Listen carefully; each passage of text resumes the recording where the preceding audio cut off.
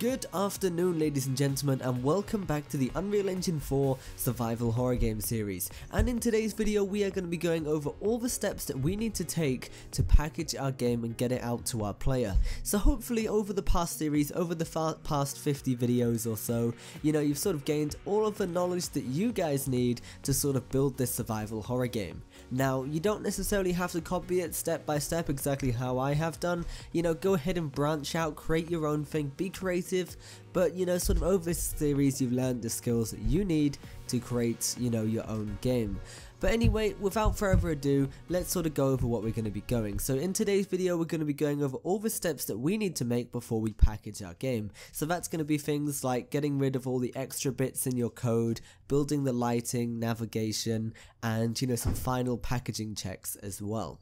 So first things first, before I do go any further then with packaging our game, I need to make sure that we go ahead and build the lighting, build the geometry, build the paths, and build the LEDs. Just basically build everything. Make sure you build everything, because when you open the game, or when the player opens the game, they don't want to have that little error message in the top left hand corner that says lighting needs to be rebuilt. It just doesn't look very professional.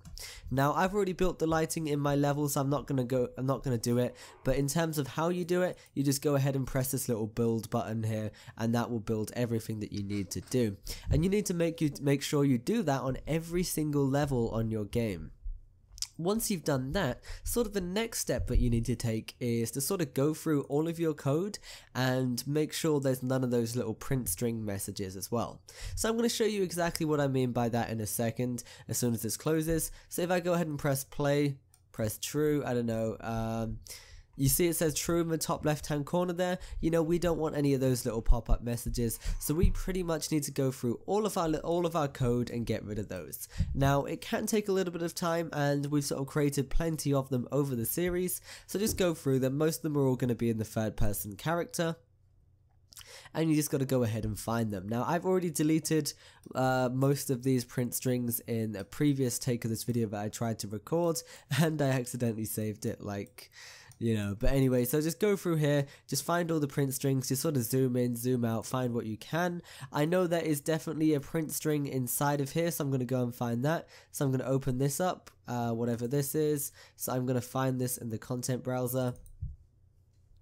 And you can see at the end of this I got print strings, so we just need to pretty much get rid of all of those. If there's anything on the other side of the print string, just link it all up so it doesn't sort of break or break any functionality for your game, and just go ahead and press compile.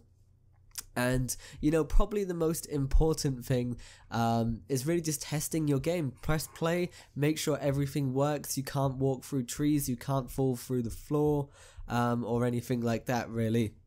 So I mean, I know there is one major issue sort of in the game that I've got here at the moment. You can walk through the rocks, so you might need to do like a quick collision pass on that, and that's going to be doing things like getting a volume, and then sort of getting a collision volume, which is a blocking volume in here, and you just sort of chuck it over the rock, stretch it over, and just fix everything so the player can't walk through with stuff that they shouldn't be able to, basically. So if I go ahead and press play now, with that blocking volume there, you can see I can't walk into the rock, and that is working great. So just go over the whole level, make sure you do that on absolutely everything. So we've built our lighting, we've sort of done a quick collision pass, and we've also got rid of all of those print strings on our game. Now, bear in mind, I'm just sort of going over these really briefly, I'm not doing it step by step. It's going to take a little while to do all of this. But anyway, the only other thing sort of really is just test it. Get your friends to play the game, launch it in the editor, get them to play it, get them to try it on different platforms, whether that's Android, or whatever you're targeting, just get them to play it. But anyway, the last sort of check that you need to do is sort of go into your packaging settings.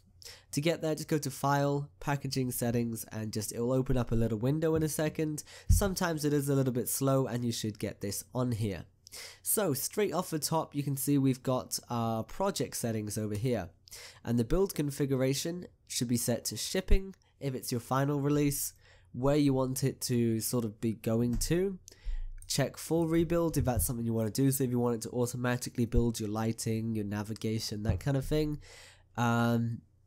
Don't worry about the rest of all of these for now.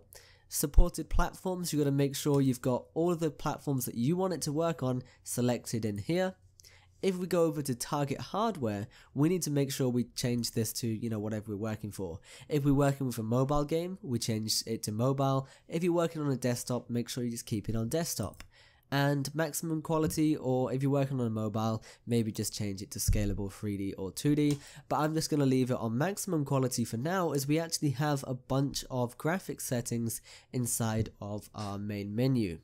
So the other thing that I wanted to go over, the main bit, is sort of your maps and modes. We need to make sure our default game map is the main menu, so as soon as the player sort of packages up the game, so as soon as the player packages up the game and they install it and they open it, it's going to take them straight to the main menu, and it's not going to sort of put them in the in the first level or anything. You've got to have a logical flow to it. So they start at the main menu, and then you use your your script and your buttons to go and move them to the next level. And then editor startup map, don't worry about that for now.